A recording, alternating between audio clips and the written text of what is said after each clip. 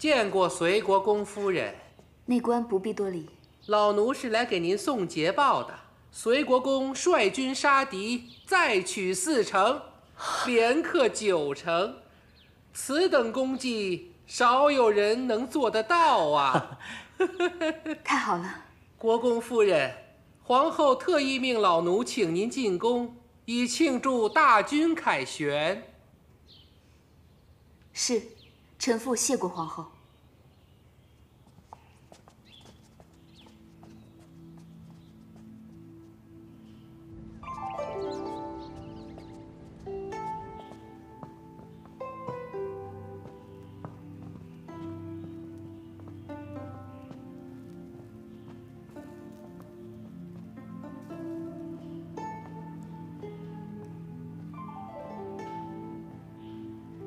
臣妇拜见皇后。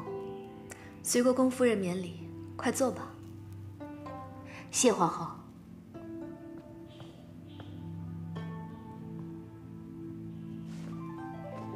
此番心可安了吧？是。来，本宫先敬你一杯，以贺隋国公连攻9城。谢皇后。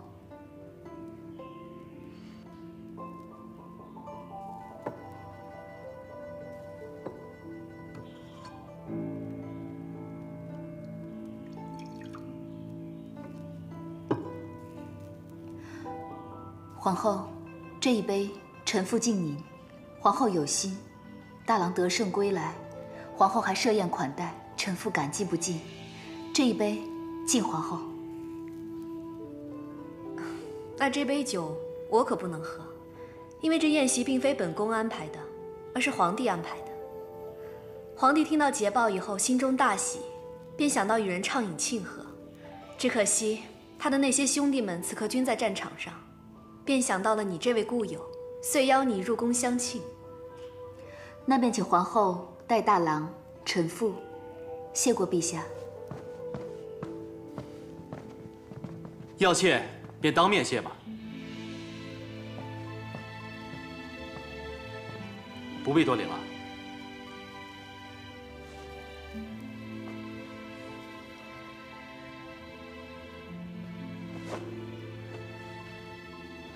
朕的2位好兄弟为朕的江山立下了汗马功劳，朕今日高兴，你们便陪朕多饮几杯。只怕臣妾不胜酒力，几杯便倒，扫了你们的兴致。今夜便是要不醉不归嘛，难得有这样的心情，来，干了这一杯。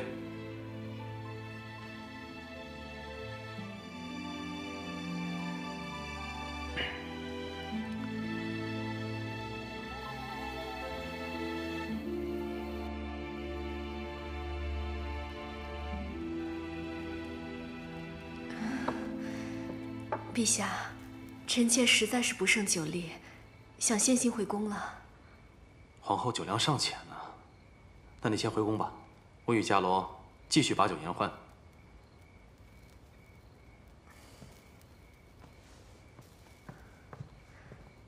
臣妾先行告退。嗯。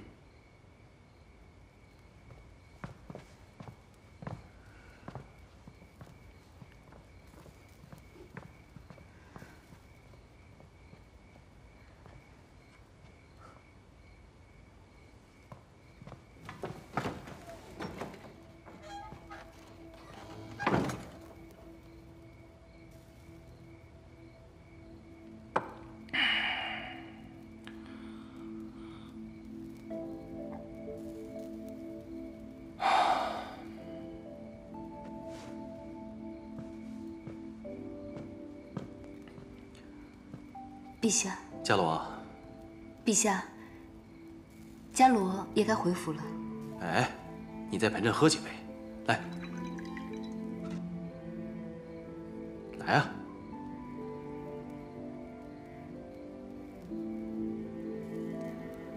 哎，你我现在倒是生分了，想找你饮酒，也要借皇后之名邀请你了。 倒让我忆起了昔日，那时的伽罗会亲自给我做桂花糕吃，会与我打闹，并无半分隔阂，会欺负我，也会护着我。如今这些事，你都与别人做了吧？陛下，时候不早了，伽罗该告辞了。别走。你要做什么？伽罗，朕还是忘不了你啊。今夜你别走好吗？伽罗，你疯了吗？伽罗，我与你早已毫无瓜葛，你是杨坚的兄弟，我是杨坚的妻子，你这么做，不怕天打雷劈吗？伽罗，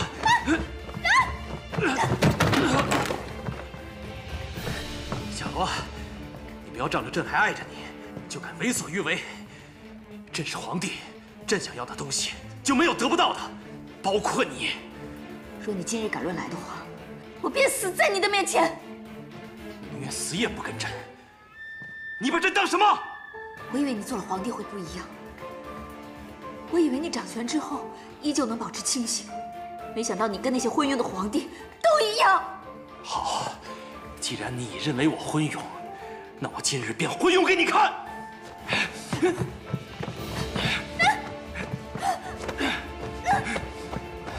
朕告诉你，没有朕得不到的东西，即使得不到你的心，朕也要得到你的身子。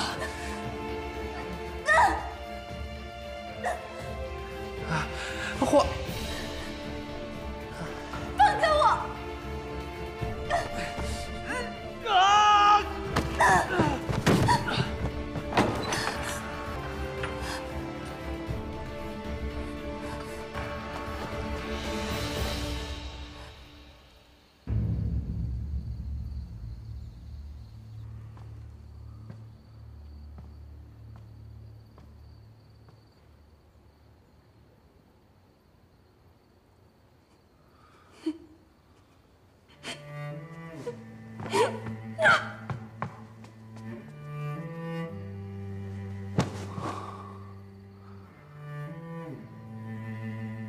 老天啊，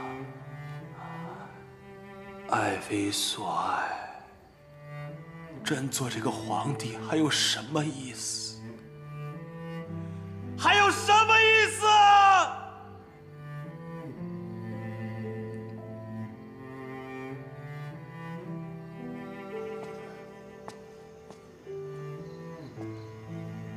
大嫂，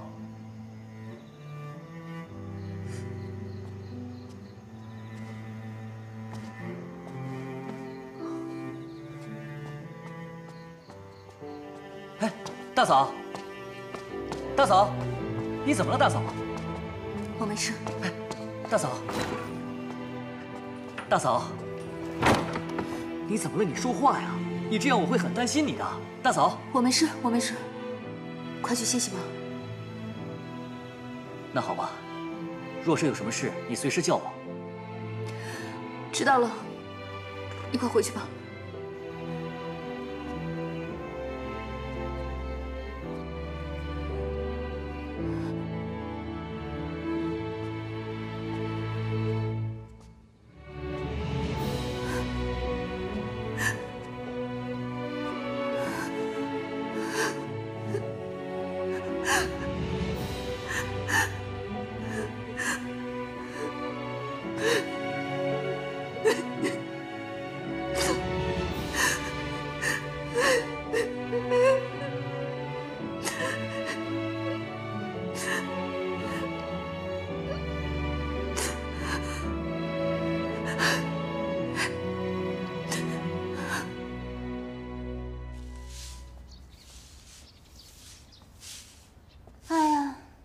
这大哥二哥胜仗一打呀，都成了皇帝眼前的红人了。不过我是有些担心啊，杨家如今这么风头无两，只怕有人嫉妒，树大招风呢。他们爱嫉妒，让他们嫉妒去呗，何必理会那些心胸狭隘之辈的想法？他们越这样，我们越该活得快活，气死他们，对吧，大嫂？哎，好了好了，这次出征啊，还有个趣闻呢。有一回，我们行军过半，突然间，不知从哪里窜出一只猛虎，凶神恶煞，甚是吓人。大家正吓得四下奔逃，结果杨坚只身上前拦住了猛虎。谁知道那猛虎见了杨大将军，突然变得像猫一样温顺，俯首贴耳。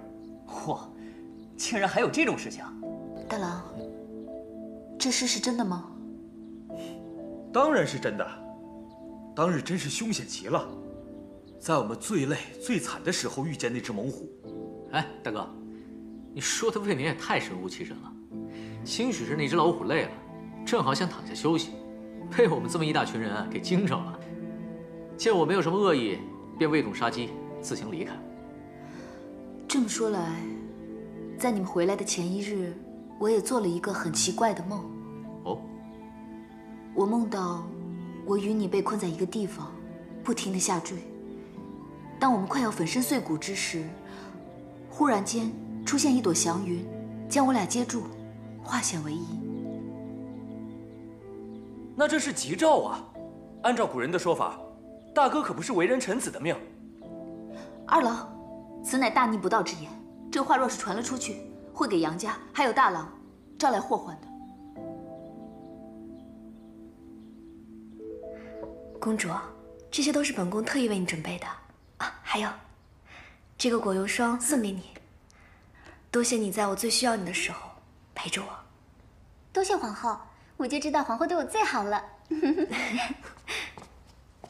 姑母，啊，皇兄，哎，太子啊，皇兄你都来了，为何不进来啊？来，皇兄，咱俩好久都没见了，今日可算是碰上了啊。姑母，杨丽华呢？你怎么没把她带进宫来？她因为上次冒犯太子呀，被他母亲禁足在家，别说是进宫了，就连出门都不行呢。好吧，她母亲那么凶啊？可不是嘛，凶得跟只母老虎似的。随国公府上上下下的人可都怕她，当然你姑母我可是不怕她的。这么恐怖？当然了。对了，说起老虎，最近倒是有件稀罕事儿，说是大军伐齐的时候遇到了一只老虎，不但不伤人，还乖得跟只猫似的，围着我家大哥转。所以啊，大家都说那是上天派来保护我大周的，还说什么天佑大哥就是天佑大周呢。天佑杨坚，就是天佑大周了。我大哥不是替皇兄保卫疆土嘛，所以有这么一说。嘿，反正现在不管是谁立了功，大家总会把一些邪门之事当作是吉兆。连我那个大嫂，做梦梦见了什么祥云，也说是大吉之兆呢。祥云梦。大嫂说她有一晚做梦，梦见她跟大哥被云彩从半空中拖住，才避免粉身碎骨。可能是她编的吧，大概是想说我大哥有今日的丰功伟绩，应该是上天注定的吧。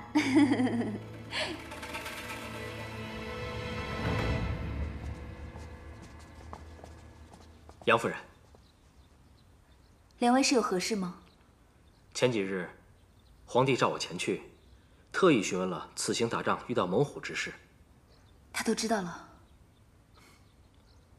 皇帝询问，我当知无不言，所以尽数告知了皇帝。姐姐，我夫君也是为人臣子，许多事情实属无奈，所以今日我们特地前来告知此事。那皇帝可有任何奇怪的举动？奇怪的举动倒是没有。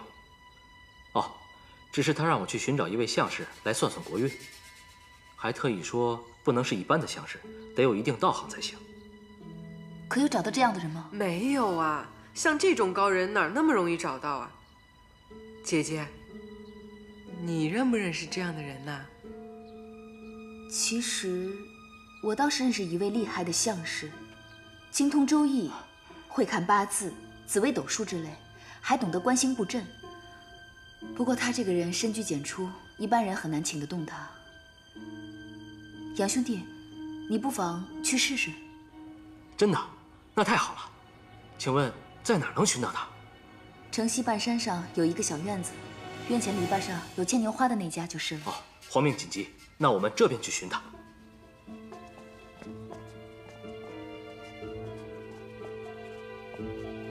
看来冥冥中自有安排。我上次救下你，大约便是为了此刻。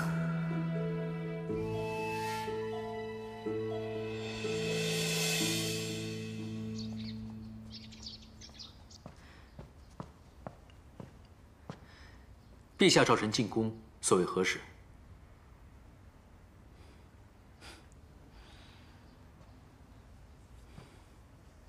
来了。你为我大周立下汗马功劳，朕特意请来一名相士为我大周算算国运，想让你也来听听。陛下，如此大事，不是我等小臣可以听的。哎，你可是朕的兄弟啊，有何不可？陛下，参见陛下。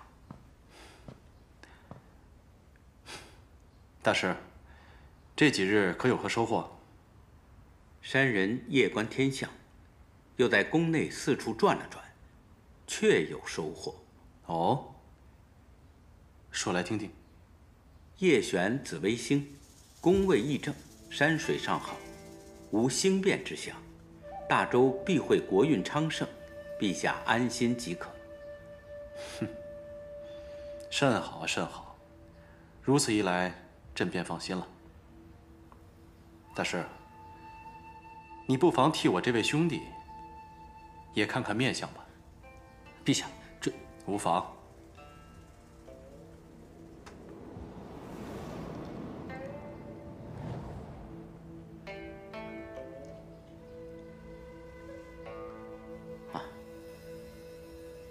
国公命中曲折，虽有大富大贵，但路途坎坷，百折不挠后，定能成为国之大将军。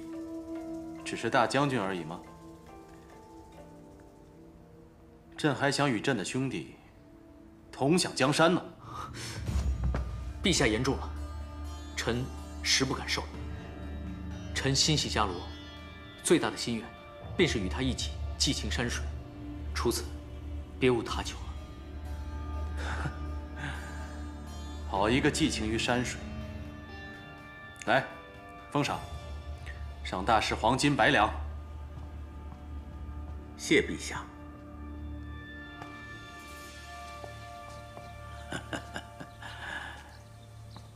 大师，为何发笑？山人只会顺应天意，必不会令天子旁生枝节。你贵不可言，又有贤内助在旁，成就大事指日可待，不可松懈呀。大师，此话怎讲？天机不可泄露，若是泄露，那必是天意如此。山人告退。哦，大师慢走。